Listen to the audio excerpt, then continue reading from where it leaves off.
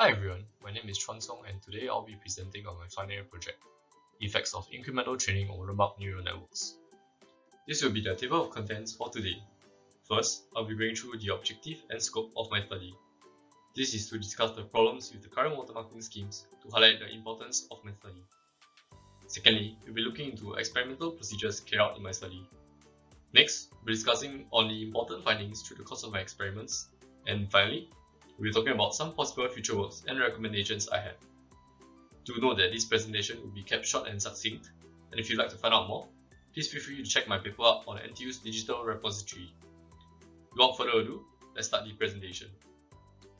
Before we get into it, I'd like to give a short visual representation of why the study is important. Imagine there's a guy named Bob who has vast knowledge in the realm of machine learning, and he creates his own neural network for a classification problem. This is a groundbreaking creation, and he'd like to create a form of ownership identification for his neural network to protect his intellectual property rights, something we call a watermarking scheme. Hence, he creates one in order to watermark his neural network. This watermark is special such that it can never be replicated, and it serves the purpose for Bob to identify a network that is stolen from him. Because of the demand for highly performing neural network models, Bob decides to profit out of his expertise. He starts to copy it to Peter at a low cost as compared to the cost of training such a model, but with contractual agreement. The contract states that Peter will be able to perform incremental training on it to improve the accuracy to suit his own needs, but he's not supposed to distribute it. Even though the contract forbids illegal distribution, what truly protects Bob's intellectual property rights is actually the watermarking scheme itself. As part of the contractual agreement, Peter is allowed to do incremental training to suit his own needs. Incremental training refers to training a model with newly acquired data to improve the model accuracy. But what we don't know currently is how Bob's watermarking scheme is affected by incremental training.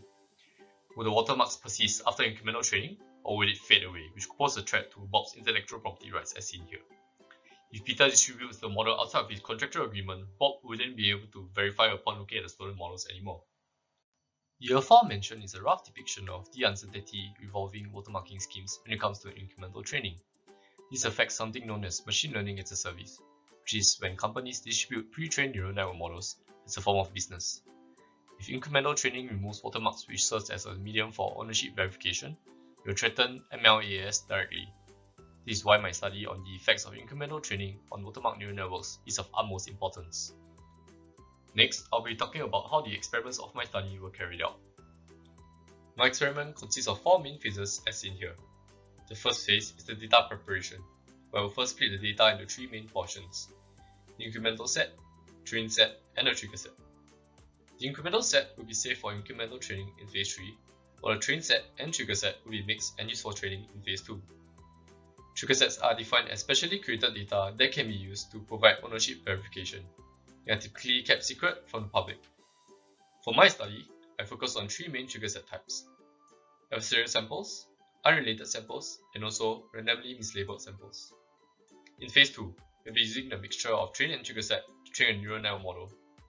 This is to emulate the creation of a neural network model before distribution with watermarks fully embedded. The watermarking schemes considered in my experiments consist of rollback, or uniform watermarking scheme, randomized moving scheme, and the original backdoor scheme. And on to phase 3 is the part where we emulate the incremental training done by clients. And finally, in phase 4, we will then evaluate the persistence of watermarks, which will show a watermarking scheme's suitability for incremental training. Next, we'll be looking into some key insights from my study. There are 3 main findings that I'd like to share in my presentation. Number 1 is that incremental training is detrimental towards the persistence of watermarks. This means that the more incremental training is done, the more likely the watermarks would fade. Number 2, forced uniform distribution of watermarks that were used in some of the schemes that were studied in my experiments is detrimental towards incremental training. Number 3, there are some variables that would affect the persistence of such watermarks, such as learning rate of the incremental training and trigger set types for the watermarks, but what largely ensures the persistence is the scheme itself. Last but not least, let's go into the conclusion portion, where I will also discuss about some possible future studies and recommendations. In conclusion, incremental training is an important part of watermarking neural networks, and should be a major variable to consider for robust watermarking schemes. And here are some possible areas of study that I recommend. Number 1. Incorporating locking of specific layers for a watermarking scheme. The idea of uniform distribution of watermarks which required locking of all layers was an extremely brilliant one that must steer us in the right path. it might be worthwhile to consider locking only certain key layers instead of all of it. Number 2. The study has only been done on classification models, and possible enhancements would be to scale the study into the realms of regression or even forecasting models. Number 3. The experiments conducted were mostly done with CIFAR-10 datasets, and I recommend scaling the study into datasets such as CINIC-10, ImageNet, or even Visual Genome. Number 4. The experiments were all conducted on the ResNet architecture, and future works could involve expanding into the other networks such as EfficientNet or Vision Transformer models. This marks the end of my presentation. Thank you for your time. And please remember, if you'd like to find out more about my study, please feel free to find my paper on NTU's digital repository. Thank you.